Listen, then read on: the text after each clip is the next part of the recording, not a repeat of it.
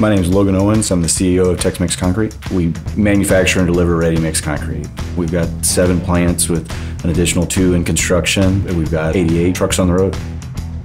Virtual technician's an important tool that's enabled us to continue to grow the company under the direction of one fleet manager. Our mechanics have gotten used to using it. It enables our fleet manager to manage a fleet that covers a wide geographic area, manage it much better than we would be able to without it.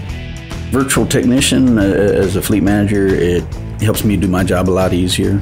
If it's a major issue, I get the email right away. I get my guys started gathering up everything what they need to get out there to get the truck back up and going. If it's a minor code that won't affect anything, we can go ahead and keep the truck in service. The driver can finish out the day and we can take care of it that evening when at the end of the shift.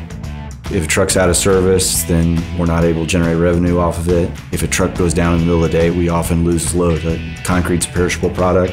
And if we don't keep the load active in the truck, then we lose the cost of the product and about $3,500 in getting it removed from the drum, and usually 3 to 7 days on downtime on the truck.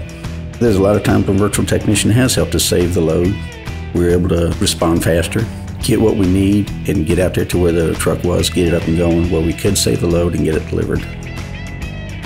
The biggest way that running Freightliners improves our real cost of ownership is in keeping our trucks on the road. Every Freightliner that we buy in the future is going to have virtual technician.